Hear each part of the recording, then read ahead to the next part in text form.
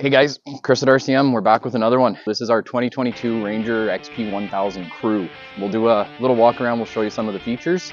So we've started out with a front rack system. It is fully openable so that you can still access your main breakers underneath the front end. We've added a few lights along with the whip lights, full windshield. To the top, we installed two 50-inch curved light bars. On the rack itself, we did two 7-inch as well as a 22-inch curve. And on the front bumper on the lower side, we installed a 13-inch that is tied into the headlights. The unit also has dual 45-pound synthetic Kimpex winches on it, one on the front, one on the rear. I'll show you the rear when we get there. On the suspension, we did a 6-inch big lift kit from High Lifter, along with upgraded control arms that are also a relocate, just to give you clearance for these monstrosity 44-inch Terminator Max tires running on their Fuel 24-inch rims. On the inside of that, we have installed the High Lifter 8-inch portals. They are a 50% reduction, so top speed is not your go-to with this unit. It is designed to rock climb and go through pretty much anything you can throw at it. The unit is built to go through just about anything you can throw at it. It is not built for top speed. But with the control arm lift and everything else like that, it did get upgraded shocks, so it'll pretty much handle anything you can throw at it. But we also installed 20 rock lights underneath this unit, as well as in the cab. There's 2 in each wheel well, and there's 6 underneath. They might be a little bit difficult to see, but once you get this thing out in the dark, it's definitely going to glow. Along with the rock lights on the exterior, we installed one underneath the dash, one underneath the back, along with our favorite 5-pack of rock switches. On the dash, we installed light switches, rock lights, and everything else like that. On this unit, we also installed a power lift box. So it's simple as push a button, up, down, and you don't have to get out, you don't have to release any levers. Now, all the lights do control all independent areas on the inside of this, along with the lower rock lights. We've also installed 4 in the roof with the smoked acrylic roof. On this unit, we installed 2 sound bars. You've got a 28-inch on the interior, and there is also a 42-inch on the back.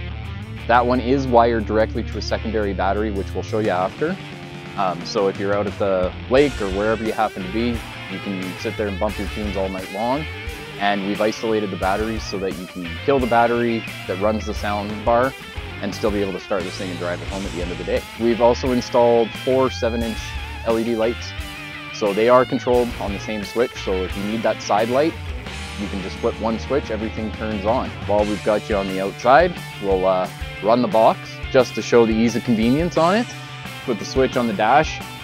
All you got to do is stand outside of it, turn the key on, and off you go. Once you're done offloading, you can drop it back down, super simple. No locks, no messing around, and you're off to the races. Because of the tires, because of the rims, everything else like that, we also did a mud clutch kit on this thing, so it is going to give you better bottom end torque to get over those rocks, through those mud holes, anything that you could possibly think of. So on the rear, we installed a rear cargo rack, which we've tied the lights to, as well as the sound bar. On the roof of the unit itself, on the rear, we've installed 2 42-inch curved or straight light bars, pardon me, along with a High Lifter snorkel kit. So you're looking at about a 6-foot deep river that you're going through before you got to worry about sucking water in. As we mentioned before, we installed dual winches, so another 4,500-pound Kimpex winch, synthetic line on it as well.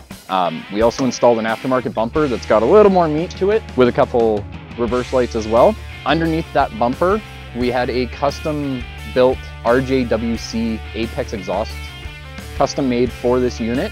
Definitely gonna let people know you're coming. It is very loud. On top of all of our rock lights on this one, we also installed 2 4-foot whips on the rear box. And on the front end, we did 2 3-foots. Now, they are all rogue lights, so one controller, you can change all the lights, make them all blue, all pink, whatever color you want. Under the back seat on the passenger side is where you will find all the power that's controlling all of the accessories we've installed in this unit. There is dual solenoids as well as a fuse block that completely lights up. So if you blow a fuse, just look for the red light. Underneath this tray is where we've installed the second battery along with the original factory one. So if there is any power issues, this is where you're going to go. The tray is not secured, so it's easy to pop out, throw a booster pack on, whatever the case might be. We've got everything turned on, whip lights are glowing blue just because the unit's blue. But it is ample lighting no matter what happens. That's our newest build from RCM. Come stop by, have a look. You know, maybe we'll find something that fits your budget, fits the size that you're after. For now, we're out. We'll see you next time.